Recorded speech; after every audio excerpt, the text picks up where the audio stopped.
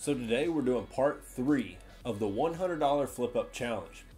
Now let's see if I can remember. When we started with the very first $100, we ended up getting a small case with pretty much all the makings of a working computer.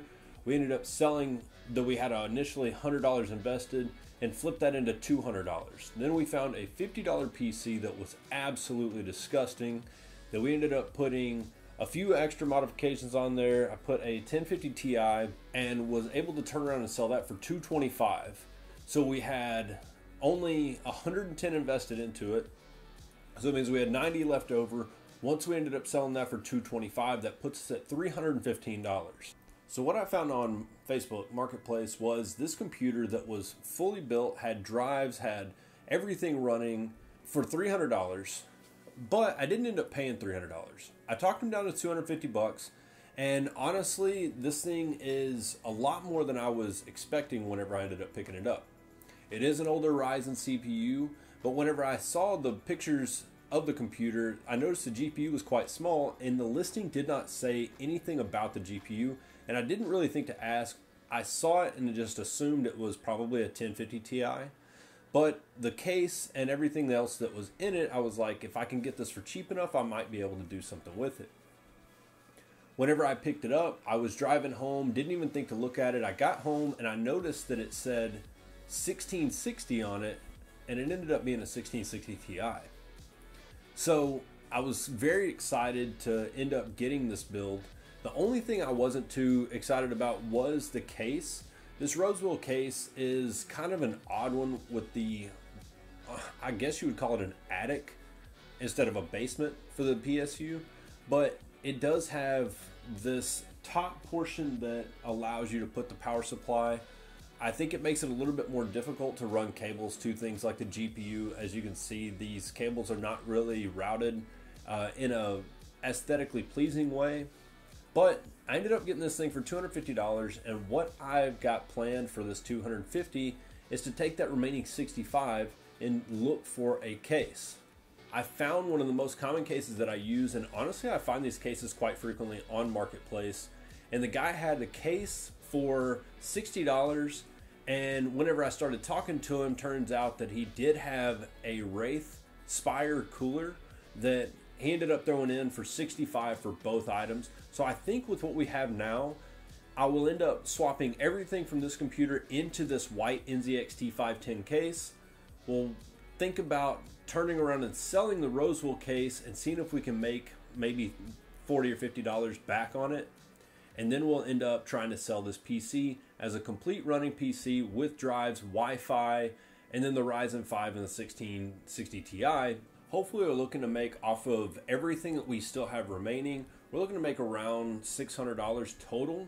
Even if we're down in the $550 range, that still gives us a considerable amount to turn around and find either another computer that is a higher caliber than these, or even potentially find two lower end gaming PCs that we can turn around, clean and flip, and possibly sell for more.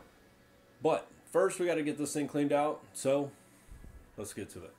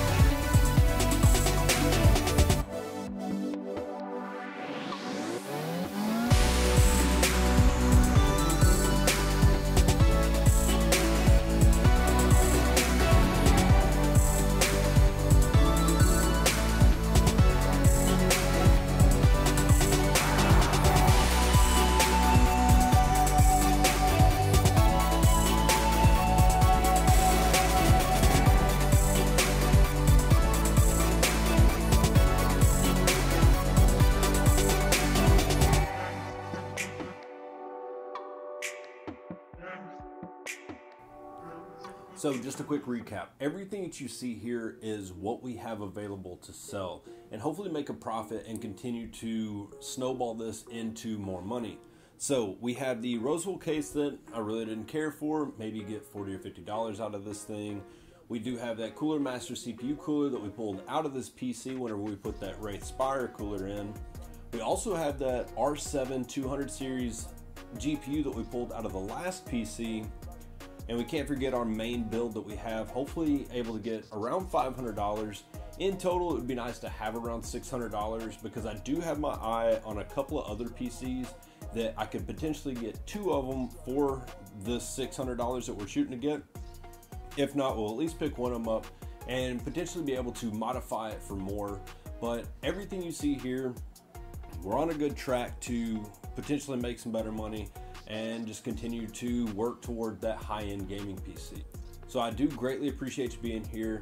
If you don't mind, go ahead and hit that subscribe button and let me know below what else you'd like to see. I've got a lot of videos coming up and I just truly appreciate the support. Thank you so much. Hope you have a wonderful day and I'll catch you next time.